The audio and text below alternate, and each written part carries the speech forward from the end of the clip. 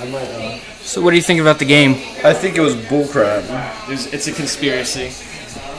Like after the power outage, like just robbed the excitement of the game. It's like a completely different scene came out afterwards. Yeah, that was stupid. But we won, so So who cares? Who cares? I have a massive headache because I was working until like 4:30 this morning, and I got home and slept for 4 hours. So I've had like 4 hours of sleep in the past like 2.5 days. And after your 2 pass fumbles or 2 passes that you couldn't catch. Okay, that was bad passes by the quarterback. I would have caught them both. The first time, the ball was slippery. The second time, he like threw it at the roof. Third time's the charm, he caught it then. So somebody's phone was ringing.